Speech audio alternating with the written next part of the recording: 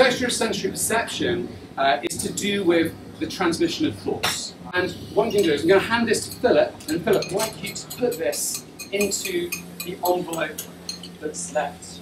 Now what I'd like to do is mix up all those envelopes again, so you don't know which one is which.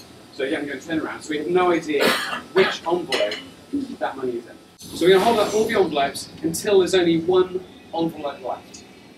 Now, the envelope that's left will be your prize for the day. And the star prize for the morning is a £5 note. It's just to confirm that you've won your £5 note back. If you'd like to open it, that would be wonderful. I'm going to ask somebody to flick through this book and choose a word from this book. Now in this book there's almost 300 pages. There's thousands of different words. So I'm going to ask them to look through this book and choose a word.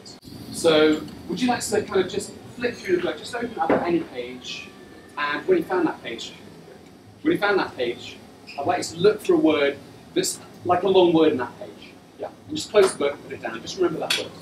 Okay? What letter does your word start with? Is it the letter F? It is. Is the word that you're thinking of flashlight? Yeah.